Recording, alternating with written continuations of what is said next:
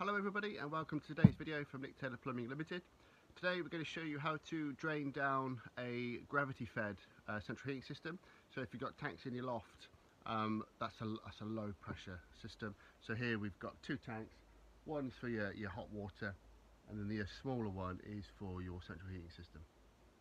So we've got a couple of simple steps in order to do this. At the end I'll do like I'll draw a diagram and explain it that way as well, which is more can be more helpful. So the first thing we need to do is to turn the water off to this tank. If we don't turn the water off, we'll start draining the water out, and this will just keep filling up with water. So it's a pointless exercise. So you turn the water off to this. You connect your drain off hose downstairs at the lowest point to drain the central heating system. Once you've done that, you then open up the bleed valves on the higher level first. So you start upstairs, open the bleed valves to let air suck in, then you go downstairs, open those, and it'll all drain out that hose. Once you've done that, then you can make your adjustments on whatever pipe work that you need to do. Don't forget to turn your boiler off, and then we'll talk about filling up shortly. So here goes. So now we've got this isolation valve just here. Take you in closer to that, which goes along, and the pipe goes along and feeds this float valve. So so I'm just going to turn that off, like so. So we're now off. If you haven't got an isolation valve upstairs on there, you need to go to the main stop tap, turn the water off at the main stop tap to the whole house, because the water from the stop tap will it'll go in many directions, but it will also come directly upstairs to this point here. So yes, just to reiterate, if you haven't got an isolation valve there, turn the main stop tap off into the house.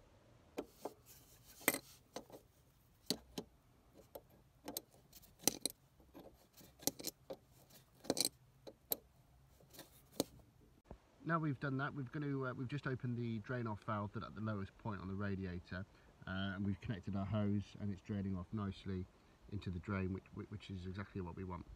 Okay, so that's great. So we've turned the water off here for the feed and expansion tank.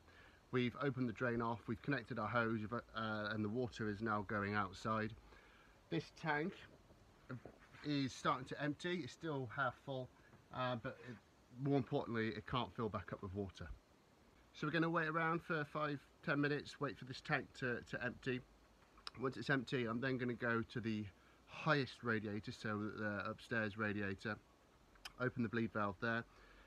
That will then lower the water in the house, in the radiator system, down, and I'll go on all the radiators upstairs. That will then keep draining that water down, and then I'll do exactly the same downstairs, and all that water will then go outside. If you open a bleed off downstairs first, what will happen is water will start squirting out, and that's just because you've got all the water in upstairs. So yeah, upstairs radiators first, then downstairs, and then once you're happy, you can then start working on the pipe work. It's always worthwhile just to check your drain. It's still connected to the drain off. Sometimes it can pop off, and you don't want that to pop off inside somebody's house. So you want to make sure, just keep double checking that the water's going out safely until you're happy all the water has drained. So now all the water is draining outside. I'm happy that the feed and expansion tank in the loft it's empty, so that water's slowly coming down. I then go to the first upstairs radiators. This is a towel radiator in one of the en-suites, so it's at a higher point. So I'll open that up, and you'll hear it in a moment sucking the air rather than squirting air out.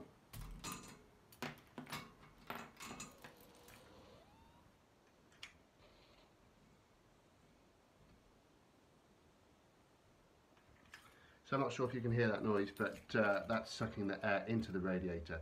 So that just confirms that the water is emptying and going outwards. So now I've done that, I'm going to go around all the other rads and upstairs rads and open those bleed valves. Give that a minute and then go downstairs and open those bleed valves.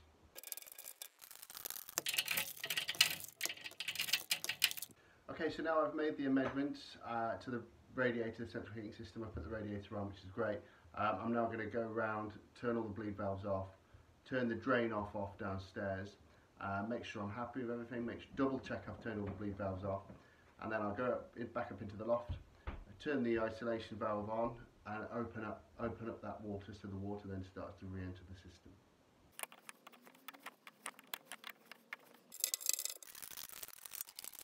Okay, so we have made all of our connections downstairs and we're ready to refill the central heating system.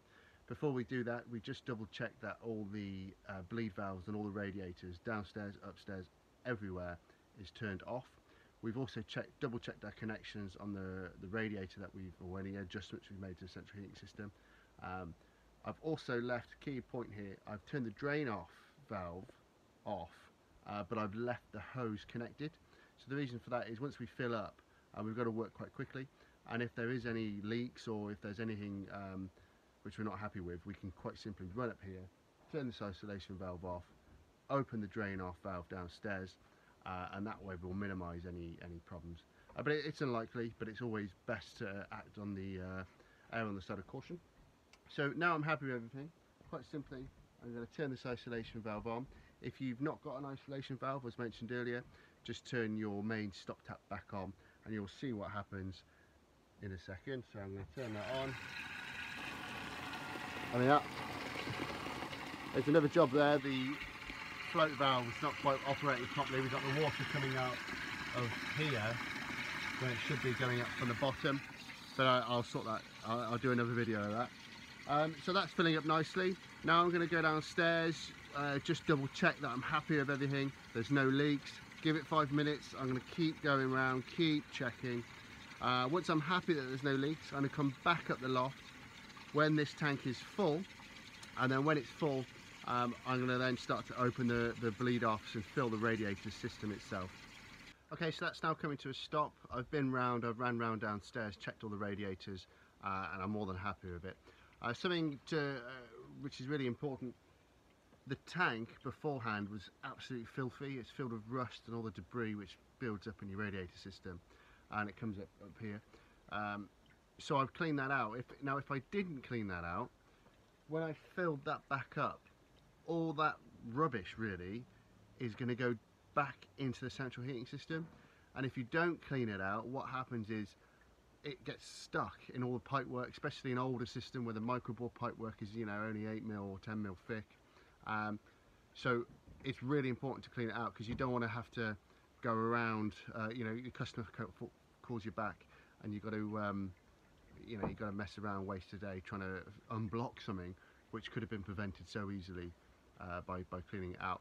I'll put a YouTube link at the end of this so you can see how we do that.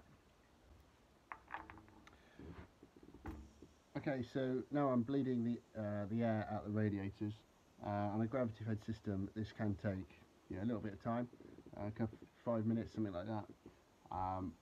You need to start from downstairs, the downstairs radiator. If you think that the air rises, so if you can get the water down the bottom first, all the air will go to the top, so that will prevent or help prevent any airlocks or anything like that in the pipework.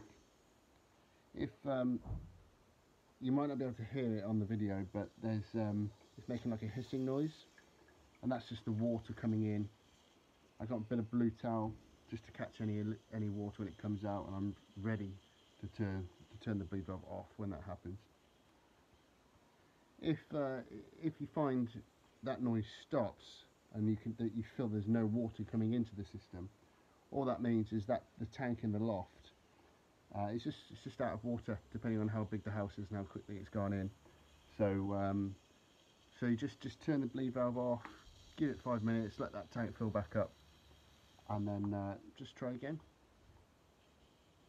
It's as simple as that. And so you go around all the radiators, getting all the air out. Then you turn your boiler back on. You turn your central heating system on. You'll hear loads of glugs and air and that running around your system, which is normal. And then go around again to all the radiators, just to bleed any excess air out of the pipework which hasn't got out just yet. And it's always good practice, maybe, you know, an hour later to do that again. Just check for any air. That's it, simple as that. As you can see, this is taking a bit of time.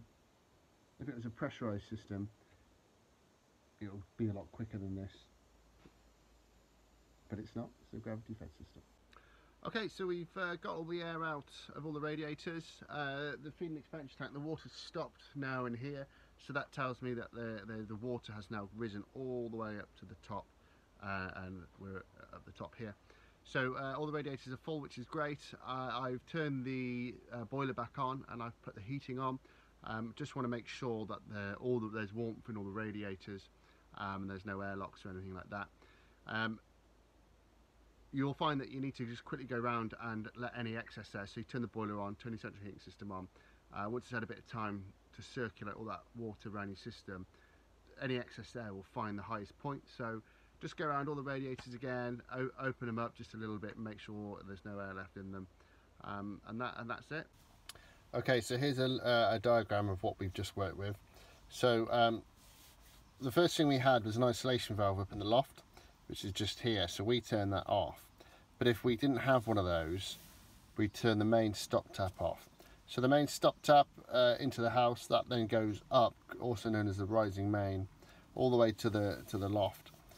But it also tees off and goes to your kitchen, any downstairs toilets, upstairs to the bathroom, say, all the way into the loft to the feed and expansion tank.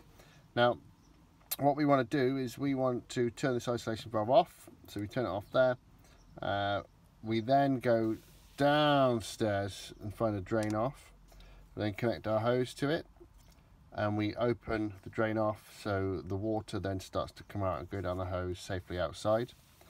What happens then is the water in this tank will start to drain all the way down, and it will get to the point to about here, which is to the top of the upstairs radiators.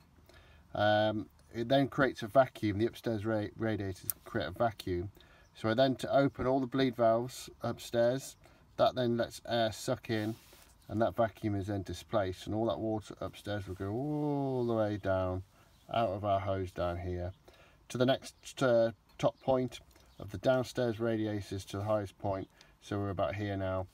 And then again we open up our bleed offs, that then lets the water suck in, and then the water is displaced, the vacuum is displaced, and again it goes out of our hose here.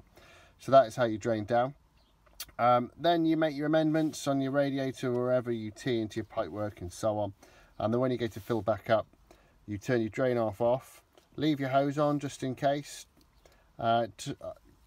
close all your bleed valves downstairs, upstairs. Make sure you're happy with everything. Double check visually, as well as you know, tightening any nuts or anything else that you've done on any alterations. Then you turn your water back on. Either turn it on the stop tap or the isolation valve upstairs, whichever you've done. That then means the feed and expansion tank starts to fill with water. Water will straight away start going down here to all the radiators up and down. At this point you want to run downstairs, just check that you're happy that there's no leaks and no water going everywhere. So that then, once you're happy, that all that water will then start to go all the way up, fill up, all upstairs, fill up, and then this tank will then get full, and then the float valve will stop. So that will be full. From here, you then go and open up the bleed valves. So the water, there'll be water in here. So the water level will be about there, because the top half of that rad will be air. Open that bleed valve, the water level will eventually rise all the way up. You get a little spurt of water out there, quickly turn it off, catch it with a bit of paper towel. Do it to all the downstairs radiators, because air obviously rises. And then once you've done that, you go upstairs, you do the same upstairs, open all the bleed valves, water then will fill all the way up, and any air should hopefully find its way back out and up here. And that's what we've worked with today. So there you have it. So thanks for watching this short video. I hope you found it helpful, and don't forget to like and subscribe.